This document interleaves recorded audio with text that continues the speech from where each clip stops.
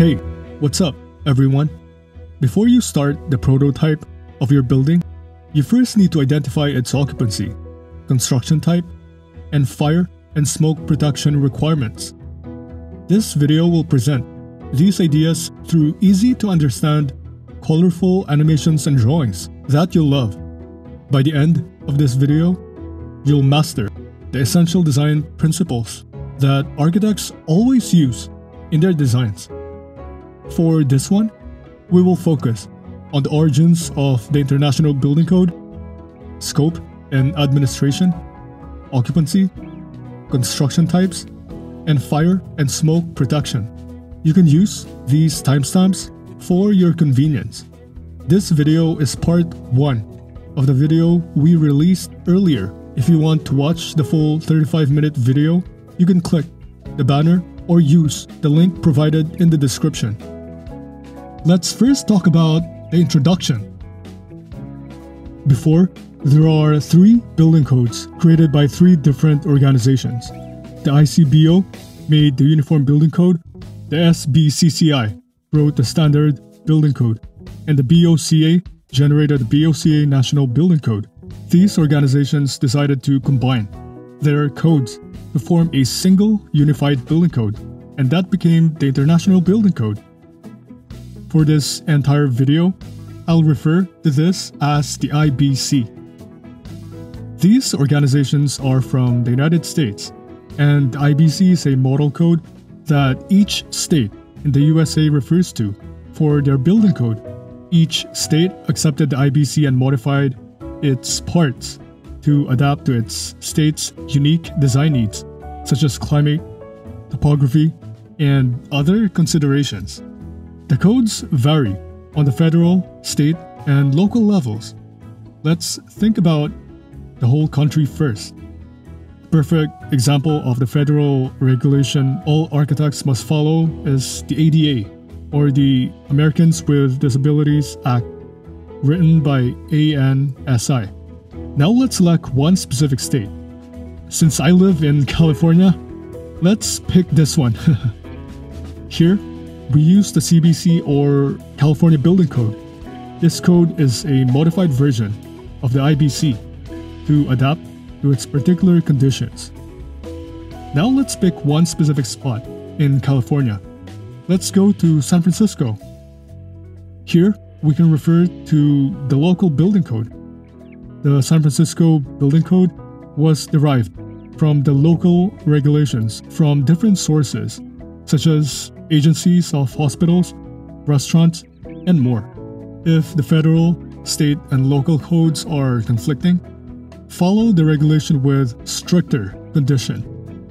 This way is a good rule of thumb to ensure you pick the safest option for the building occupants.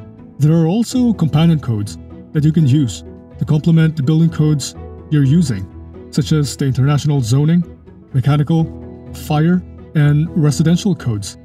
All the building codes in the world dedicate at least a chapter talking about its administration, describing how the code should be applied. The typical coverage of this chapter are these factors shown. This chapter covers a project from the pre-design phase to construction administration. You may pause this video if you want to read further.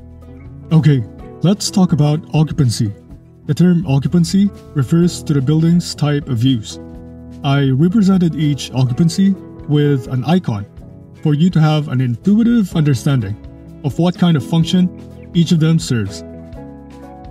Some of the occupancies are subdivided into more components, and let me show you what I mean.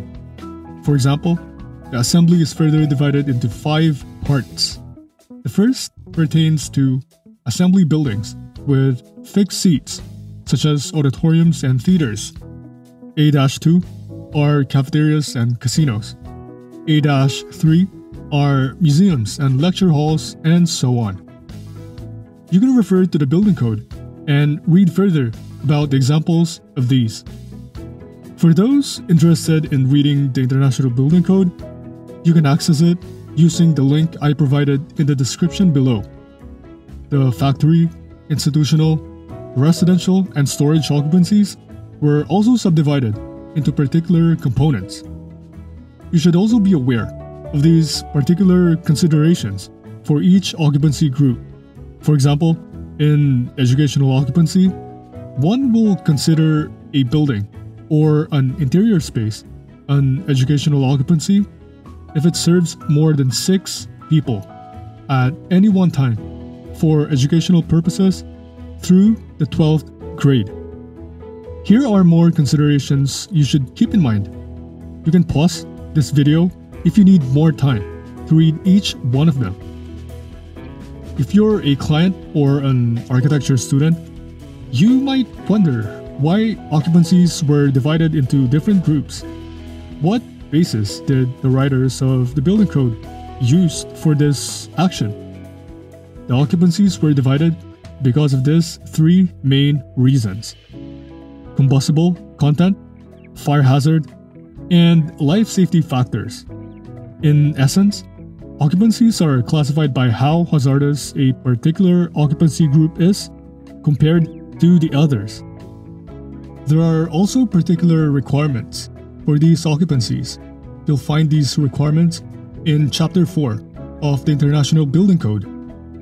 By determining the occupancy first, you'll perform the next steps to comply with the building code and do these things. Let's take a quick pause. If you're having fun watching this video, you can like, subscribe, and turn on the notification bell. These simple acts will help this video reach more people and help them learn. If you're curious about our future content, you may also use the link we provided in the description to access and learn what video we're developing. Cool! Now we're ready to discuss different construction types. The buildings you've visited your entire life are made of other occupancies and classified into different construction types. The first is Type 1. This type is made of concrete construction and its main structural elements are non-combustible. Non-combustible are materials that are not flammable. Type 1B is made of protected steel construction and its main structural elements are non-combustible, like Type 1A. The word protected means that the steel members used for this type of construction are insulated. These insulations protect the steel from possible damages that the fire could inflict. The structural elements of the exterior walls of Type 2A are made of concrete or masonry, with its roof, joists, and beam unprotected or uninsulated. On Type 2B, the walls and roofs are composed of unprotected or uninsulated structural elements. The construction types from 3A onwards are made of combustible materials. These types can catch fire and can burn quickly. Type 3A comprises of floors, walls, and roofs that are combustible but are treated with 1 hour fire resistance. This means that these building elements can prevent fire from spreading to adjacent spaces for 1 hour. Type 3B is almost the same as Type 3A, except that the floors and roofs don't have a fire rating. From Type 4 construction onwards, this is where wood materials come into play. The exterior walls are made of joisted masonry, while the interior is made of heavy timber. Type 4 can be called millwork construction. Type 5A is a wood frame building where all building elements have a 1 hour fire rating, except interior walls that are non-load bearing. Type 5B is also a wood frame building, but its building elements don't have fire ratings. So what did you notice as we transitioned from construction type 1A to construction type 5B? This might seem obvious for some architecture students and professional viewers, but for the laypeople, clients, and young students out there, what did you observe? I was hoping you could think about it for a while. You may pause this video to take your time. As we go along from 1A to 5B, we approach a more hazardous construction type. I made this illustration to summarize the things I discussed a few moments ago. As you recall, types 1A and 1B are considered non-combustible, and I colored them green. From type 2A onwards, I put the orange shade to present these types' vulnerability on fire. The only exception for this one is type 4, which breaks the smooth transition from green to red, since this type can hold up well on fire compared to types 5A and 5B. Let's talk about fire and smoke protection. Architects cannot design fireproof buildings, but they can create buildings with the ability to resist fire. There are two classifications of fire resistance.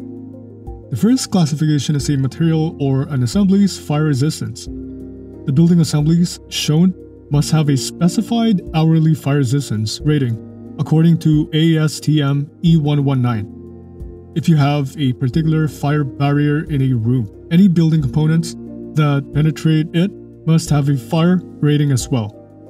Determining these ratings is essential for knowing what specific construction type an existing building falls into. This doesn't mean each member of a particular building assembly is standalone fire-rated member. Let's take this suspended ceiling as an example. Each one of these members isn't fire-rated on their own. The combination of these members results in a suspended ceiling that's fire-rated. The second type of fire resistance classification is the building's finishing. Finishings are rated by ASTM E84. This type aims to moderate the amount of combustible finishes in a building and control the fire spread rate. When dealing with fire and smoke protection, you'll encounter these four words. So what's the difference between these words?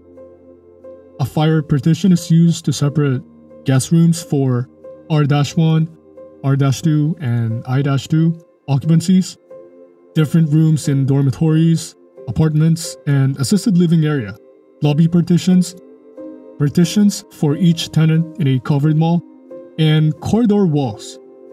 Fire barrier are used as separators for mixed-use occupancy, enclosure for stairways, separating a single occupancy room from a fire area.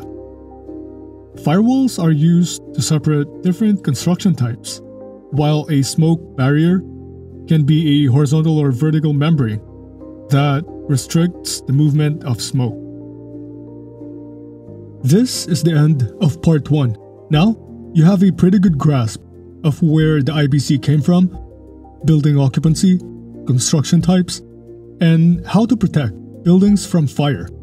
In part 2, I'll show you the essential relationship between these factors and the building's height and area.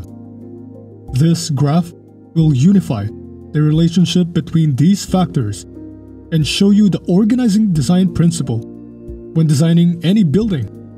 If you want to learn and access the content we're currently developing in advance, you can use the link in the description. If you loved this video, please don't forget to like, subscribe, and turn on the notification bell to keep updated on our future videos.